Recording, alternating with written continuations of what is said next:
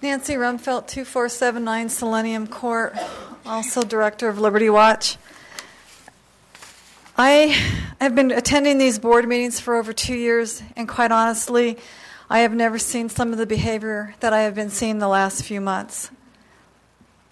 While we may not have always agreed with what the previous board did or how the previous board president ran the meeting, we never showed the disrespect that we have seen in recent months.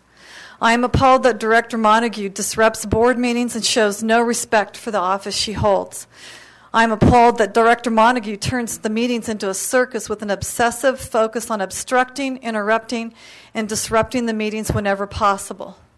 I must also be open and honest and acknowledge that could Bob Kerrigan do a better job of running this meeting? Absolutely.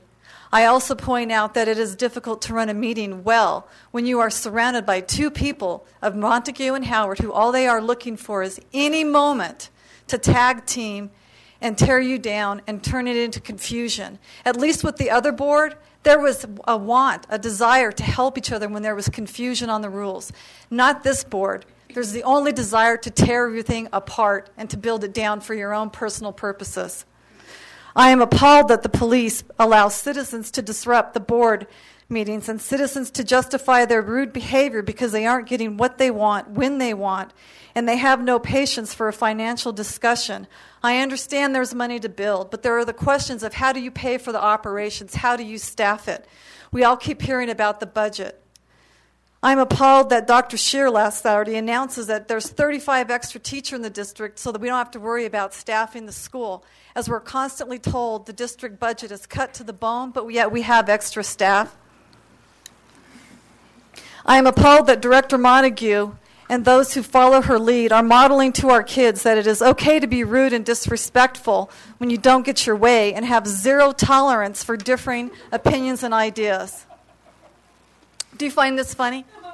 Do you find your behavior right now becoming of an elected official? I am appalled Dr. Scheer makes no effort to offer his years of experience to bring order, process, and stability to the board meetings.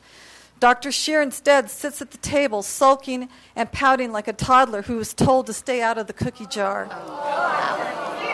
Order in the room, guys. Little respect.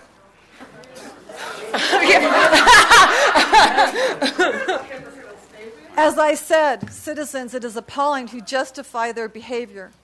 You're modeling this to our kids. I am appalled that people are being pitted one against the other for no purpose other than to obstruct the board from accomplishing anything. It now seems to be a crime to belong to any group. Once you belong to the board, you're no longer allowed to free associate. I'm appalled that Director Montague and Howard have spent their time and energy to create an environment where differing ideas are cause for attack and demonization instead of encouraging respectful debate, which leads to good governance, which leads to great things happening in Thompson School District. Thank you. Thanks.